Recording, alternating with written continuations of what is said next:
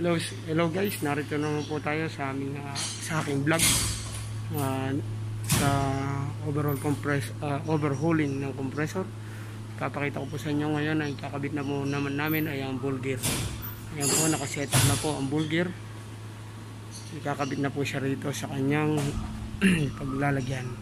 Ito po ang tinatawag na journal bearing, journal valve bearing.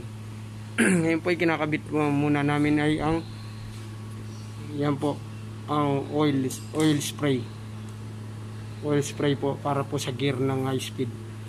Ito po, yan po lalabas ang oil, i-spray yan ng gear ng high speed at ng ball gear. Yan po. Makikita nyo po, nakakabit po namin yan.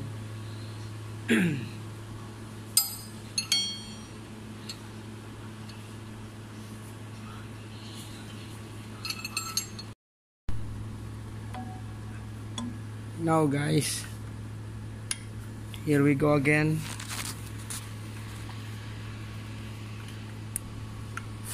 We are installing now the carbon seals with O-rings. As you can see how difficult and tricky this is.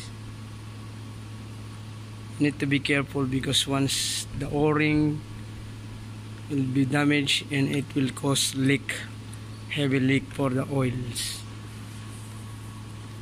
That's why you need to be careful for these things.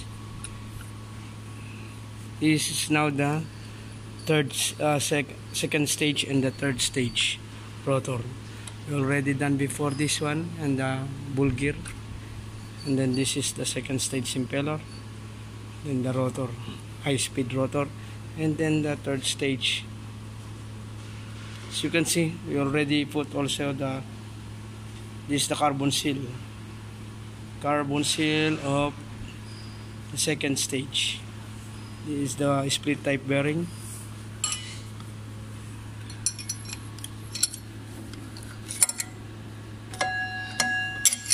You need to shake it.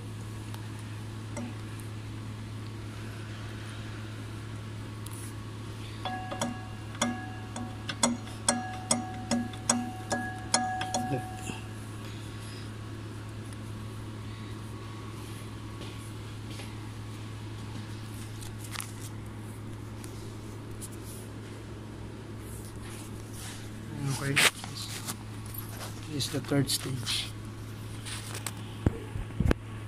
Whoa.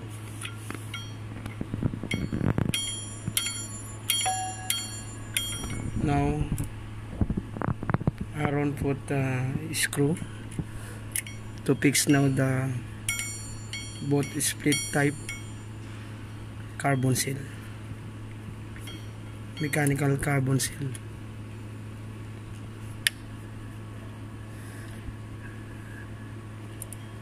Then he will push it through the way.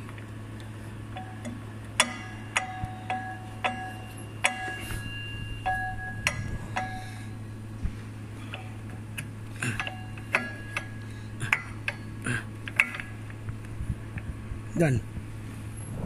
Okay. We already done putting this. This is the lock that you need to put to make the carbon seal firm.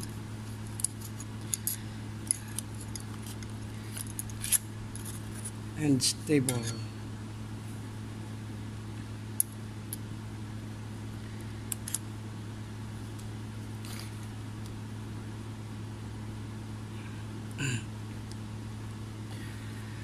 Okay guys, we already done the rotor, and then temporarily put the split type bearing, as you can see. Now we will put the second stage temporarily. Okay, now guys, we already fixed the third stage. This is the third stage. the final stage of this compressor.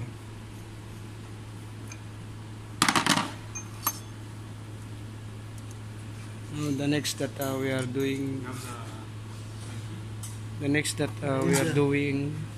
is the preparation for the clearances of these bearings, these two bearings. So we need to check the total float of this rotor, and then we will divide it for these two bearings. 200 million. Okay guys, yan. As you can see, already installed it. Now we just measure the float.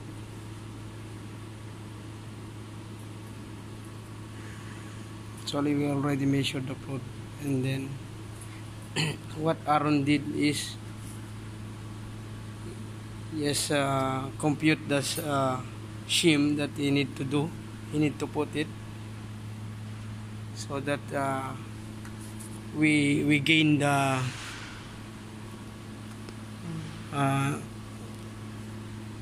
exact float on the checklist, because we have a checklist of this. We need to identify the float of this rotor through its thrust. We call it thrust float. Then one by one he will measure it. One by one he will measure the thrust float of this, and then after that we will remove this one for the probe, this electrical tape, and the other one also over there, here. So, and we will put the lip cover over there. That is the last point that we need to do. So that's it, guys. This is the only procedure, one by one, that we did on this compressor assembly.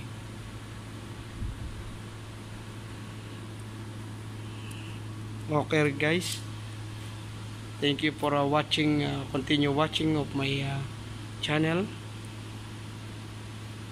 For the new, if you are new for this channel, please don't forget to hit the like, share, or subscribe, and also don't forget to click the bell button for more notification of my new video. Bye guys. Bye Aaron. Bye. Thank you guys. God bless.